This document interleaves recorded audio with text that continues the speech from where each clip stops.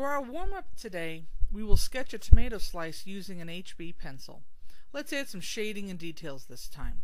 Here's my demonstration.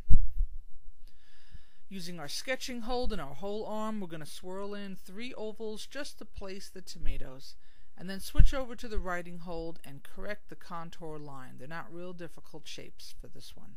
And then you can erase your extra lines.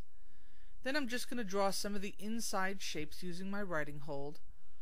I see the inner stem and then the dark part and then the little seeds. And that's all I'm going to worry about as far as shapes go. Well, I am going to add the line for the skin where that comes around. Then we're going to add 3 layers of tone, a medium, a dark, and a light. For the medium, take your HB pencil and just sweep in some medium pressure tone on the flesh of the tomato and on the seeds. Then take your layout pencil and fill in the very dark areas that you see. And then lastly, take your 2H pencil and just lightly fill in the lightest areas, because there really is no white on here. And then we're going to take the layout pencil and just throw in a little drop shadow on the bottom, just so it doesn't look like the tomatoes are floating. Today's lesson is on the importance of your stroke when you render. When you fill in areas with your chosen medium, the direction of your stroke can greatly affect the overall feeling of your composition. I'll show you some examples.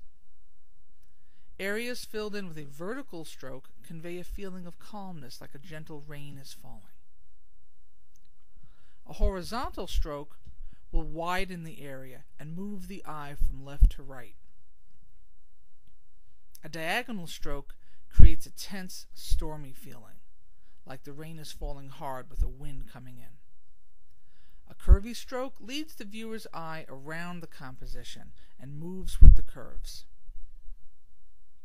Your exercise today will be to record your observations on 2 different paintings by Vincent van Gogh, who boldly used his brushstrokes to convey his feelings.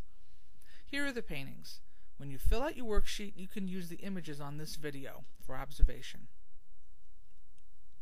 Here's the first one, and we can see he used all curved strokes in just about every element of this picture, from the clouds right down to the grass and the trees, and it creates a very turbulent feeling in the picture.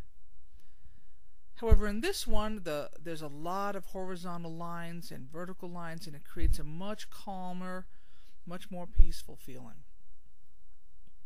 As we take the next step in our parrot project, let's think about the direction of our stroke.